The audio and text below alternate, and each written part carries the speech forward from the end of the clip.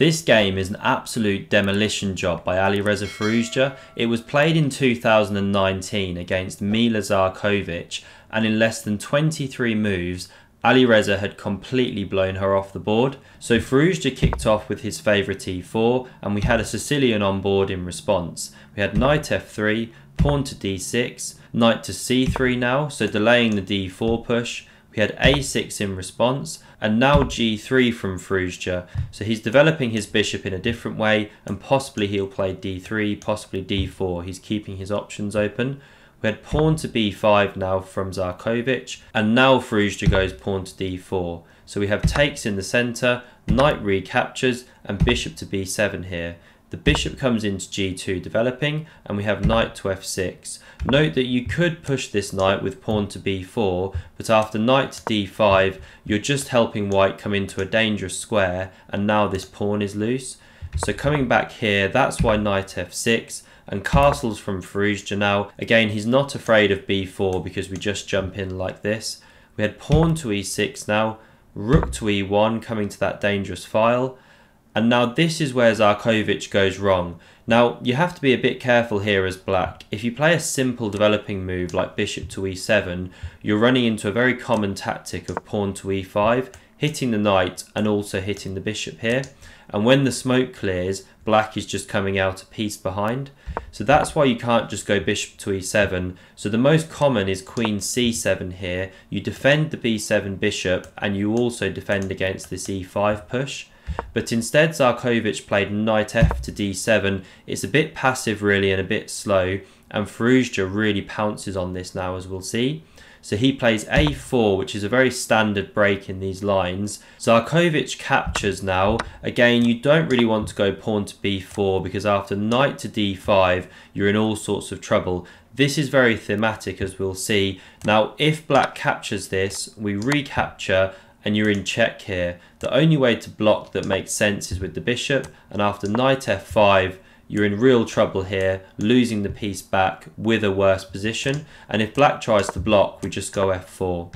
So coming back here, that's why Zarkovic actually took on a4. Firouzja recaptures, and now rook b4 from Firouzja. This might look a bit strange, but we'll see the idea he's setting up. And this really reminds me of a Kasparov-Shirov game played in '94. I'll share the link below and cover that another day on the channel.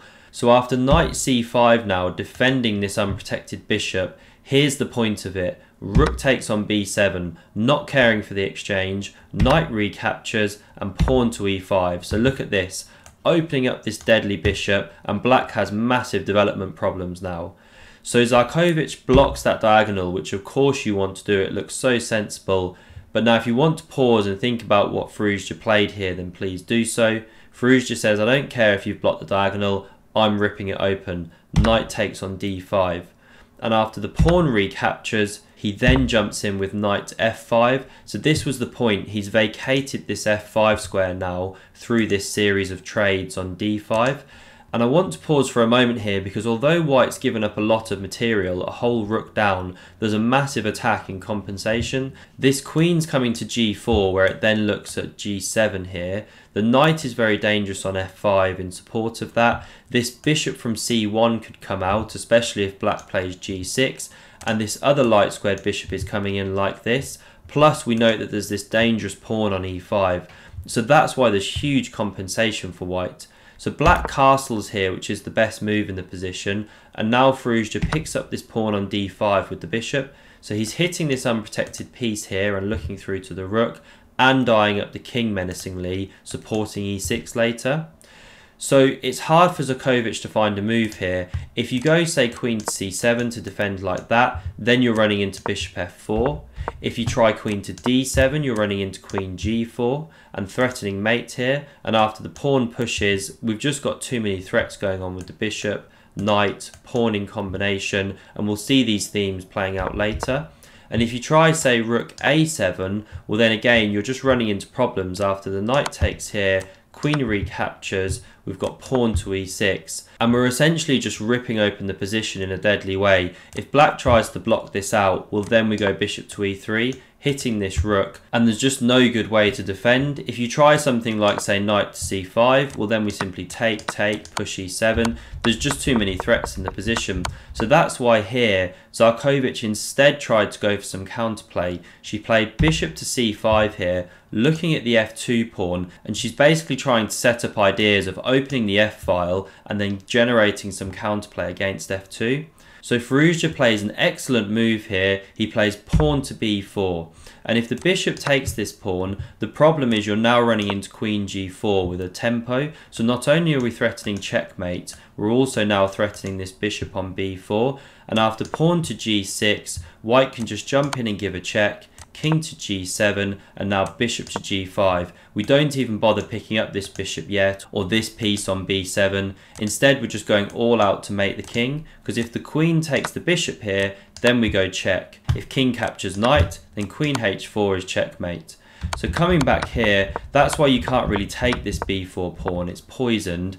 Zarkovic drops the bishop back, and now Firouzja plays queen to g4, threatening that checkmate. We had pawn to g6 defending, and now pawn to e6, a killer thrust into the heart of the position. And look at the sorry state of these pieces, just stuck on the queen side, not participating in the defense of the king. And this is really the problem. If you take this pawn like this, we can just take with the rook, and there's too many discovered threats going on with this bishop cutting through. If black tries to take that with the queen, then we're running into rook takes on g6 here.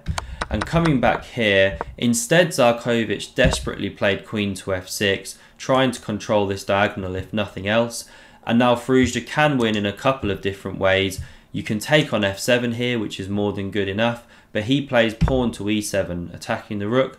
The rook slid across to e8, and now if you want to find the shot he finished with, then please pause the video. He played bishop takes on f7, because if queen takes, we jump in with check, and we can win the black queen, but even stronger is after king g7, bishop b2, and again there's these same mating ideas. And if the king captures this bishop, then here we're going queen c4 check, and there's nowhere for this king to actually return to. The queen has to block, and this is checkmate. And coming back here, if the king moves away, well now we simply take the rook on e8, and this pawn will soon be queening, or there'll be great material loss for black. So in this position, after bishop f7, Zarkovic resigned. So an absolute demolition job from Firouzja there. If you enjoyed this video, then click here to subscribe, and to see Firouzja destroying Magnus Carlsen, click here. Thanks very much for watching, and see you soon.